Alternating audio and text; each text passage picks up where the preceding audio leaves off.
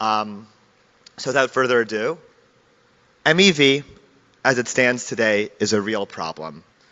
The first problem is there's an allocation problem. And what I mean by that is MEV is value that is extracted from users. Yet, where does the value flow? In the current market structure, the people that end up with all this value are the proposers.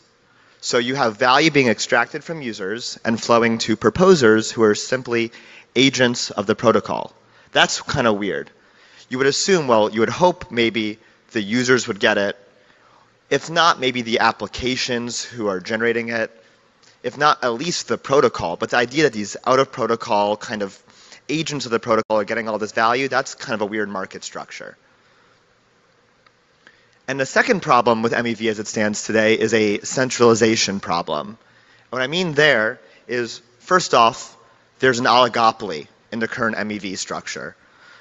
About 2 builders represent about 85% of all blocks built. That's an oligopoly.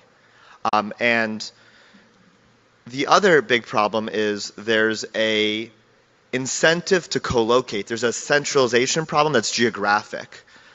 So the idea here is a little bit nuanced. I'm happy to talk more about it in the Q&A section. But the idea is there's an incentive to propose your block as late as possible. You get more MEV that way. And if the incentive is to propose the block as late as possible, you want to be co-located with other proposers to make sure your block is accepted. So slowly over time, you should expect geographical centralization. And we're seeing that. So that's not so good. For the sake of the network, we really hope for geographical robustness, and yet the current state of MEV is actually putting